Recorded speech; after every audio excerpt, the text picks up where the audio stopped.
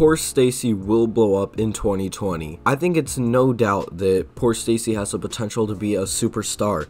He's kind of like X in a way because he's super motivational, he's really positive even though some of the messages in his songs may not be. He just kind of shows a time in his life just like X did. And yeah, POORSTACY can be considered an emo rapper, but he's not.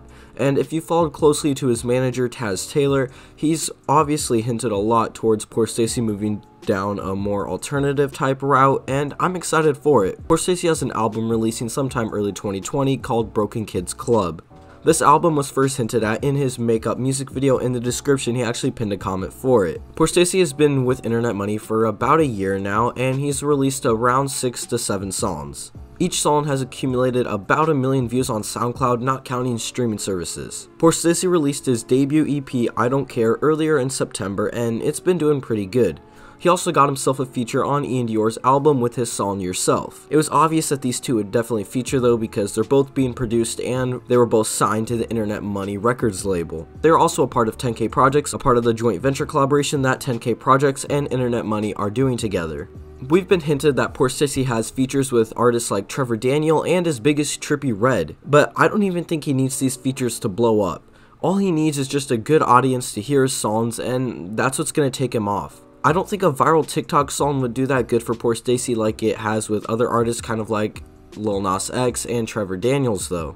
POORSTACY is going to get a genuine fan base that he is going to grow from the ground up, and it's going to be amazing. I personally think he gets overshadowed a lot by the rest of the Internet Money artists that have been signed recently, or at least were signed, and it's just kind of sad to see. Within POORSTACY's time of being signed Internet Money, he's only dropped 7 songs and 1 music video. Granted, he has said that he has a music video with Ian Dior coming out very soon, and while I'm sure that's true, it's just, why is POORSTACY not getting the right recognition? Ian Dior already had a debut EP and an album, plus music videos and a Gunna feature, a Trippie Redd feature, and much more within his first year being signed to Internet Money. It just doesn't really make sense to me why Ian Dior is getting this treatment. It's kind of like they wanted to take Ian down the emo rapper route, and then as that's starting to fade away, Taz jumped really quick to kind of move Ian down a more popish style route, which I'm not hating on him at all for this. I think it's good to try and give Ian Dior the best longevity that he can, and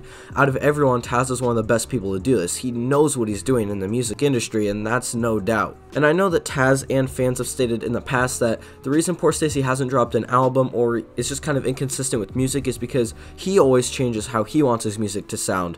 Taz said when he first signed POORSTACY, he wanted to go down an emo route like Ian, and that's why they made songs like Makeup and Hollow. And then Taz said that Stacey wanted to move down a more anti-pop route, and that's when we got songs kind of like Help. And now he said that POORSTACY wants to go down an alternative rock route, which is where we kind of got Yourself from. And the snippet for POORSTACY's new song dropping in 2020 with Ian Dior, I Can't Sleep, definitely gives me an alternative slash rap type sound.